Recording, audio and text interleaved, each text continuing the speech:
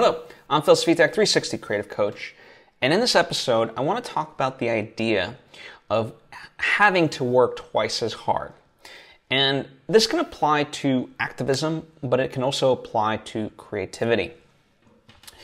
And before I fully get into it, though, I would like to take the opportunity to invite you to subscribe if you haven't already. That way you get all the various lessons I put out right when I put them out.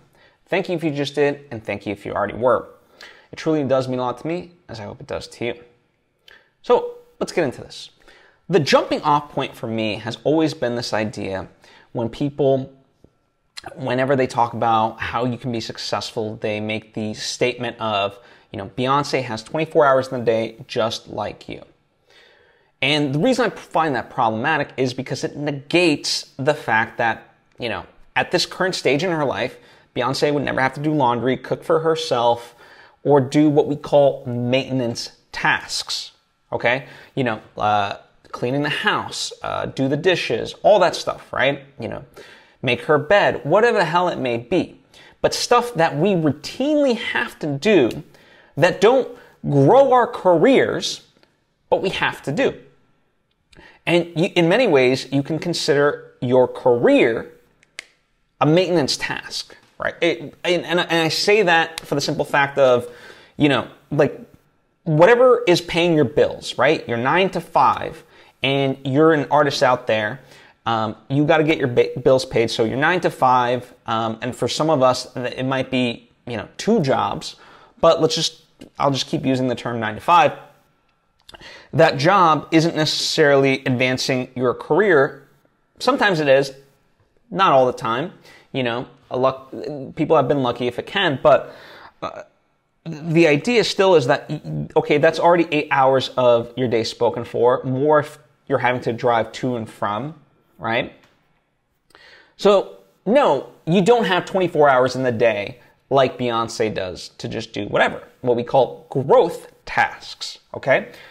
Tasks that create new opportunities in your life, writing a book, making a movie, writing songs, whatever it may be. And so in that sense, yes, it feels like, and oftentimes it is the case if you actually want to get it, you have to work twice as hard as most people. So, you've just gone through a grueling day, you had your 9 to 5, you had to get up at, you had to drive at 7, get home at 7. So, that's a 12-hour day right there. Boom, you still got to take care of all the other shit that we talked about, right? Cook food, shower, clean up, whatever the case may be. And then you finally get a few precious hours to just do what you're supposed to do. And you're fucking exhausted. It sucks. And I get it. But unfortunately, that is the way, right?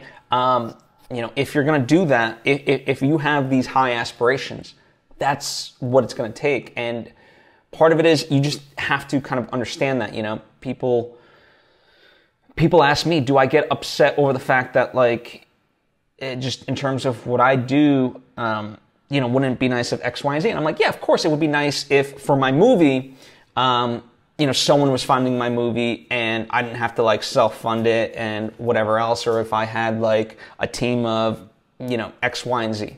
But I don't. And I accept it as that. And so, in spite of that, okay, I'm not someone who likes to be deterred by gatekeepers. So, in this case, if there's not financial people or a studio, whatever the case may be, giving money to make my movie, okay, well, how do I make the movie that I want to make on this, with the scale that I want? Okay, I'm going to apply my creativity to it. Obviously, that means, resources are going to be lacking. So how do I make up for that in the various ways that I do? Well, I can, in my case, I wear a crap ton of hats. I am the producer. I am the writer. I'm my own editor. And it's not to say I'm not collaborative and that people aren't helping, but I try to shoulder a lot of the burden and utilize the people for what their specialty is. Only ask them, the stuff that I truly can't do myself. For example, one of the people working on my film is Jonathan Moulton. And, he's a VFX guy. I can't do VFX. I know I can get things prepped as much as I can and make it as simple for him as possible, but I can't do the VFX myself, right? So that's an example. The other thing, you know, just as a side tangent, I make it so everyone's a collaborator within the project, so that way everyone essentially stands to benefit equal amount, including myself. So, you know, the risk essentially for them is low, and the benefit is high, you know, in that way. That's the idea. But anyway, yeah, part of it, it's just accepting that aspect that, yes, it's a grind. And I was having a conversation with one of my friends who's unhappy in his position. I said, okay, you have one of two choices. You can keep the job that you have and not worry about your bills and know that, like, you absolutely hate it.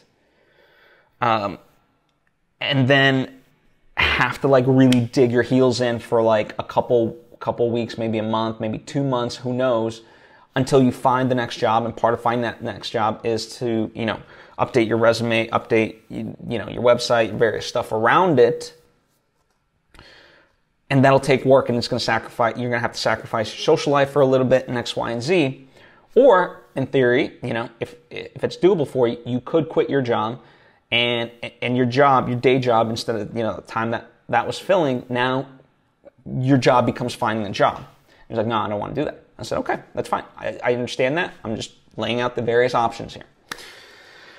And it's interesting because, you know, it kind of, I don't know, one of the reasons I'm talking about it, because it does sadden me, because, you know, it's one of those things, we know we should do something, right? Or we want to. Because oftentimes, like, when we talk about, you know, getting out of a situation, you know, wanting more creatively and things like that, we know we want it and we desire it, and yet it's still not a must in us. We know we should do X, Y, and Z, but we don't, because it's not a must. And so the friend that I'm talking about, it's just, you know, as painful as the experience of, you know, his current situation is, it's still not a must where, you know, he's willing to put, you know, basically double the work to get out of that situation. And, you know, that applies to creativity, but it also applies to activism. I think, you know, and I'm not saying activism and creativity are one and the same, but in this sense, there are similarities, because, you know, people will often talk about, and forgive me, but on Simon Sinek's A Bit of Optimism, one of the guests, Chloe Valderi, she talked about this idea that when people, you know, when people went to protest with Martin Luther King, he asked them not to have hate in their heart, because if they had hate in their heart, it wasn't a worthwhile protest. And, you know, Simon kind of, he wanted her to expand upon that, because it's like, it's asking essentially victims to do twice as much work instead of, you know, instigators isn't the right word, but I'm blanking on it for some reason. Anyway, the point being that, yes, it's asking a lot to do twice as much work for people who are marginalized, victimized, and so forth.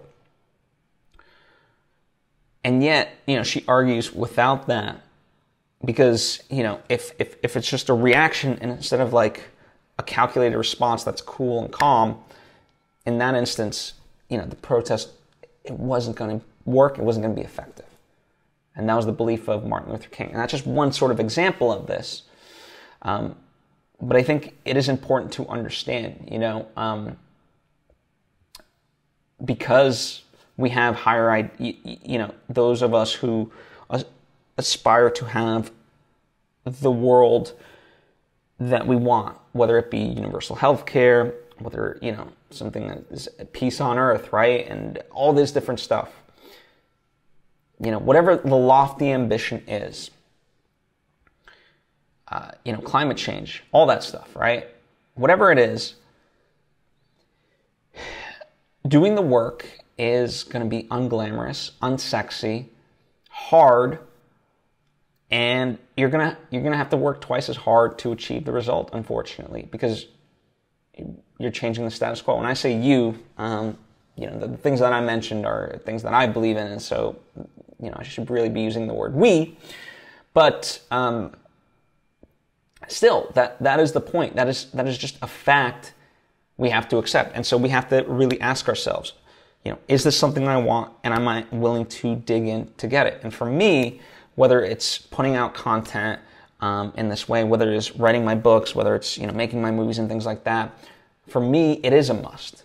It is worth it. And, it's come with a lot of sacrifice in many ways, but, but it's not a sacrifice in the sense that it is what I want, and it is worthwhile to me, and it brings me joy. So that's how I approach life, and yeah, I just don't know in certain ways another way around it, in many ways. But I think you have to know that fact and accept that fact, and also not be perturbed by the people that say, innocently enough, though it may be, statements like, "Oh, you and Beyonce both have 24 hours in the day," because it's not true. If anything, what you would want to do is take whoever you aspire to be and look at the steps that they took at the beginning of their career, because that's more akin to what you should be doing, right? So for me, a big inspiration is always Robert Rodriguez, and he made his first feature film on $7,000. I made mine on $5,000, but that's also because I wasn't shooting on film, and we had modern day and stuff like that. Anyway, right? So you want to study the phases of people's careers where you're at, so you know their trajectory and can essentially mimic it to the best that you can. Obviously, there might be, with time gone by, things that they did might not be 100% applicable, but the spirit ultimately can be, right? And that's the point. So it starts with asking yourself, do I want to work essentially twice as hard to achieve whatever goal I have, whether it's creativity, activism, or anything else in life? Even the idea of like dating, right? Like finding that perfect person. It's going to take work. Are you willing to put that in? Anything worth in life that you want, you got to ask yourself that. I believe that. So that's what I pose to you today. As always, if you have any questions or thoughts of your own, please comment down below or hit me up on social media at Svitek. Likewise, if you would like to discuss anything further, that's what my Patreon page is for. It allows for more direct interactions. Patreon.com/PhilSvitek. Also, I've made mention of the various creative projects that I put out into the world. The links are in the description if you would like to check those out and support me that way. Supporting that stuff helps inform this, and I can deliver more value. It's all very cyclical. But anyway, thank you so much. I appreciate you, and hope to see you next time.